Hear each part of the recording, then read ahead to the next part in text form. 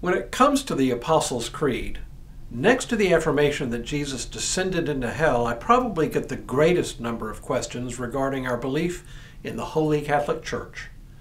Are we pledging allegiance to the Roman Catholic Church when we say this? Let's find out. Hello, I'm Stuart Baskin, pastor of First Presbyterian Church of Tyler, Texas, and this is your daily devotional for Thursday, July 6th, 2023. What we call the third article of the Apostles' Creed begins, I believe in the Holy Ghost and the Holy Catholic Church. For most of us, when we hear the word Catholic, we think of the Roman Catholic Church. And since we're not Roman Catholic, it can be a bit confusing. So first, let's clear up the confusion, then talk about what we're really saying. Clearing up the confusion is easy. The word Catholic, spelled with a small c, simply means universal. It comes from a Greek word, katholikos, meaning something like in general. In Greek, it contains two roots, kata, meaning about, and holou, meaning whole or complete. So its root meaning is something like concerning the whole or concerning everything.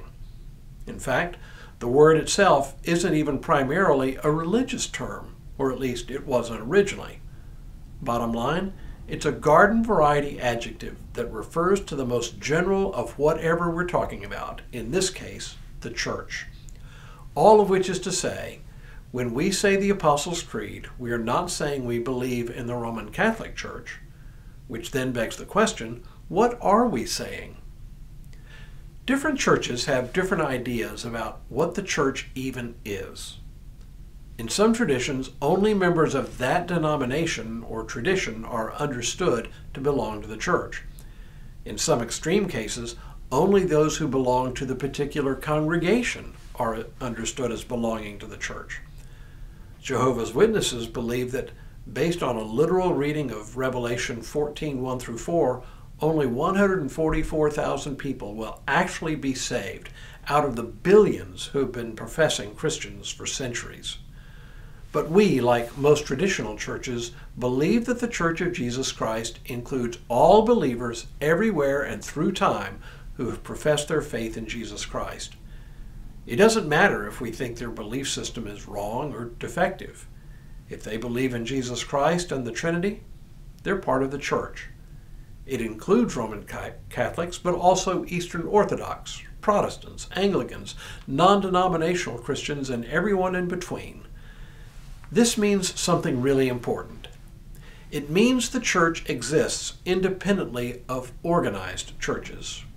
Or I should probably say it exists and includes all organized churches.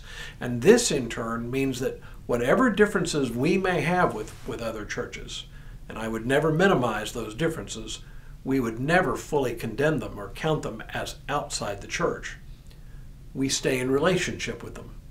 It means we must always be ecumenical in our approach.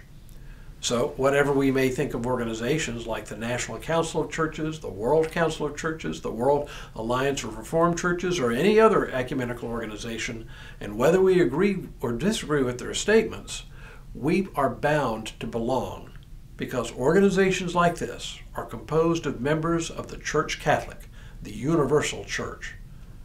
When we isolate ourselves from those with whom we disagree, we do nothing but cut ourselves off from sisters and brothers in Christ. One other thing it means is that we always hold out the possibility that other churches may be right and we may be wrong. For none of us has a complete lock on the truth. To believe that we and we alone have a lock on the truth is simply a form of idolatry. It's one thing to hold firm to our convictions. It is quite another to condemn others for theirs. I often get a smile when I think about what heaven might look like when we all get there. I imagine that many of us will be very surprised to see who's there. And I imagine many people will be surprised to see the likes of you and me there also. One last thing it means, the church is holy. That is, set apart, not because it is composed of superior people, but because God has called it into existence. Paul had a derisive term for those who believed themselves superior to others, super Christians. We are not a church composed of super Christians, but of ordinary sinners who have been called into the fellowship of the church by God. Last thing, the church owes its existence to the Holy Spirit. That's why the Holy Catholic Church appears here in the Creed, I believe in the Holy Ghost and the Holy Catholic Church. When we say this, we are acknowledging that we belong to a company of believers that has been called into being by God, sustained by the Holy Spirit, and which exists across denominational lines and even through time. It's a pretty awesome thought once you get right down to it. It's enormously encouraging to me. Let me leave you with these words from the letter to the Hebrews. Therefore, since we are surrounded by so great a cloud of witnesses, let us also lay aside every weight and the sin that clings so closely, and let us run with perseverance the race that is set before us. Tomorrow, what do we mean by the communion of saints?